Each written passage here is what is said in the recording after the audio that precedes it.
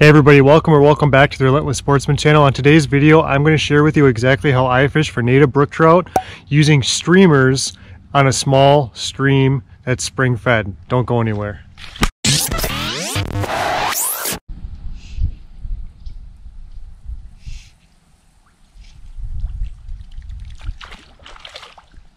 Here we go.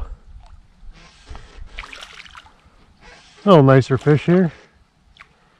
Gonna take it easy underneath those tag holders.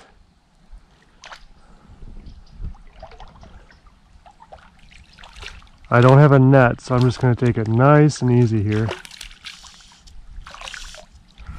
Get my hands wet. All right, beautiful. Hooked right in the corner of the mouth. Nice looking fish. See you later, bud. So what I'm using is a little streamer. It almost presents itself like a nymph, the way it floats down the river. And I'm just pinpointing these little holes here along these tags. I'm working my way downstream today. Then I'll work my way back upstream. I normally don't do that. I normally just go upstream. But anyway, I'm using this little streamer. It's supposed to imitate a black woolly bugger, even though it's not. It's quite different. If you look at the difference between a woolly bugger and this, it's different. But it kind of imitates that in a way. It's got a gold bead, so it sinks a little bit faster. I'm only using a 2-pound leader on here, maybe 4 feet long, since I'm using streamers. I'm basically just letting the streamer float down this way. And as soon as it gets to the point where the current has my line extended fully, then I start stripping it back with 6-inch strips. So it's a pretty simple way of fishing. I let it float down this way. I'm watching my fly line very carefully to see it twitch. It's green, so it's pretty easy to see it move.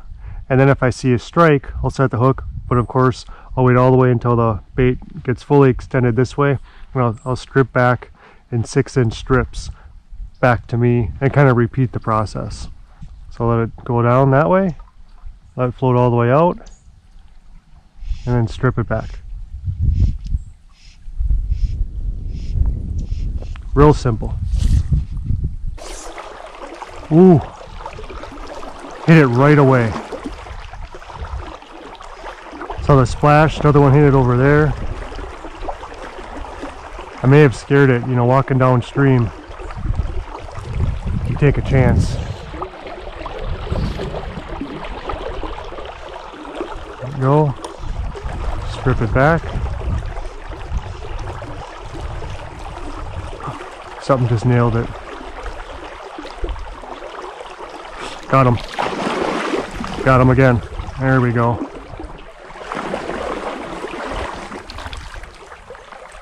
Beautiful little brookie. My hand's wet. You can all see that here on the streamer. They're not all big, but boy are they good looking. Look at that. Beautiful little native brook trout.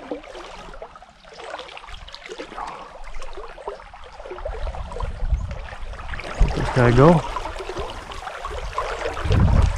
Now the nice thing about this stream is that it's got a quality size class where it goes all the way up to, you know, 15, 16, and then down to the ones where we just caught. So they're reproducing really nice, and those are the streams I tend to target. In fact, last time I was here on this stream, I missed at least a 15-incher, if not bigger. I mean, that thing was massive, and for a native brook trout stream, you catching 15-inch brook trout, or at least attempting to, that's when it gets fun. The last one I caught, I was just letting it swing out in the current like that, and it hit it when it stopped. You know, fishing these tag holders with the fly rod isn't the easiest thing. You gotta be really patient because you're gonna get hooked up a lot. Now I'm gonna let some line out this way, just shoot it down so that it flows underneath those trees back there. And I'm watching my line real careful. As soon as that tightens up, you know you gotta set the hook.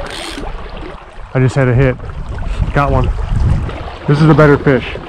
Better than the last one, I mean. Take her nice and easy. Get my hand wet. Beautiful colors. It's fall fishing. Just letting that bait slide underneath those tags over there where the fish are. They're looking upstream waiting for it. This is a real nice looking brookie. Get my line out of the way. Got it right in the corner of the mouth too. Beautiful, looks like a nice male. Look at that.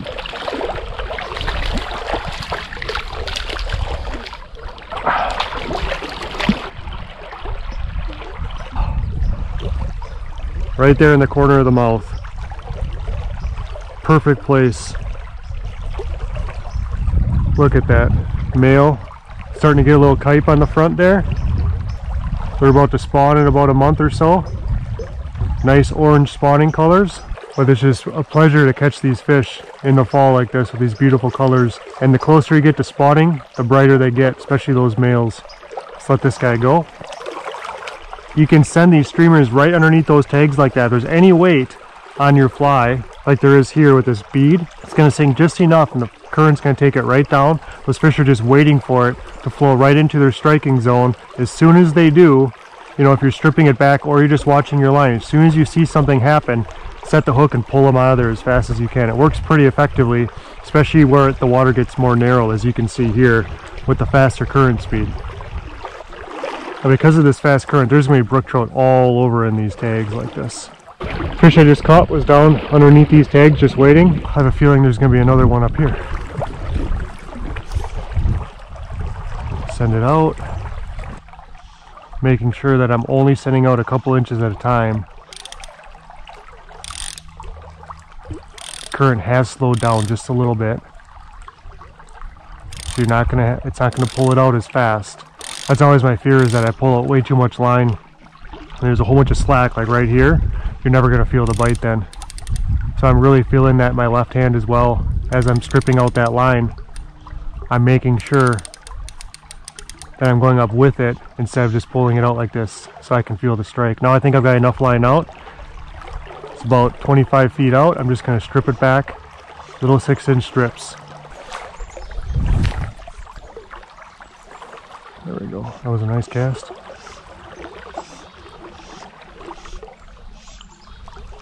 Oh, nailed it too. I missed. Back in that slack water over there. Oh, missed him again. That was a little guy that time. I think the first one that hit was not small. Let's get back in there. Got him. Got him. That was an ugly hook set, but I hooked him up. I had too much slack out in my left hand. Yeah. It's like, I don't really like where that cast has gone. This is a nice little native over here.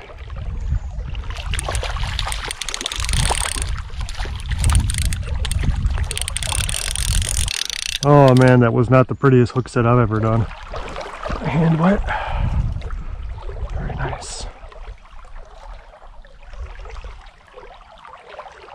Don't want to hurt them. Yeah, that fish wasn't getting away. Beautiful little native on the streamer here. Nice. They're active today. This is right in the middle of the day too. I would not recommend fishing at this time most of the time. For whatever reason, it doesn't seem to matter.